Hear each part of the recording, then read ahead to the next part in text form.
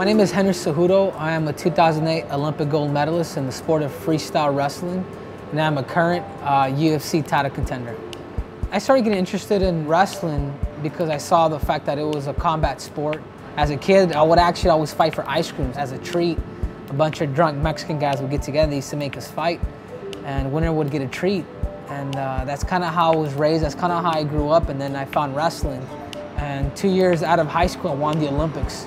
So I became the youngest in history to ever win the Olympics due to the sacrifices that I've made, being at the Olympic Training Center at a very young age, moving out there when I was 17 years old and winning the Olympics at 21.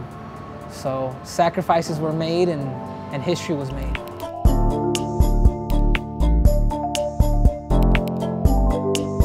I started my mixed martial arts career 3 years ago. So I wrestled, I boxed, and I finally transitioned to MMA. What made me decide to go from wrestling to MMA, it was the fact that I could wrestle and punch and throw knees and kicks, and that's something that I've always loved about it.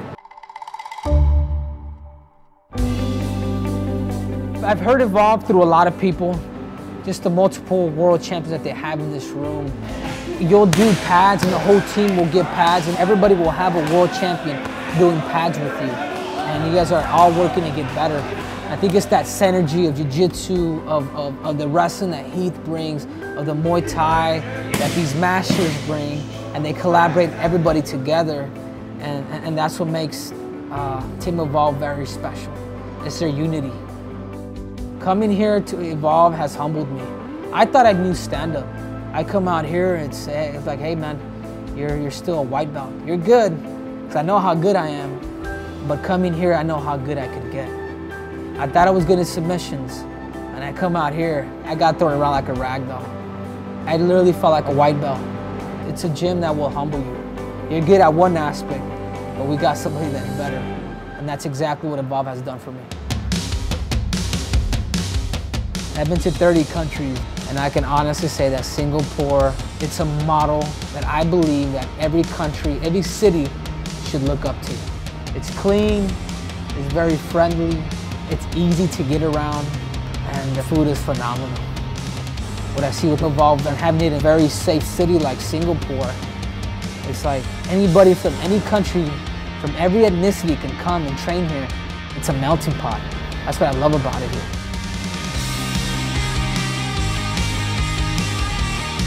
My next goal in MMA is to become a world champion and to go down as the greatest combat athlete of all time.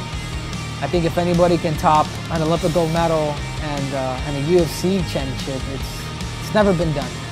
But to be the best in the world, it's like you have to prioritize your time, your money, your heart, your desire, your everything to a certain sport or to a certain somebody, whatever it may be.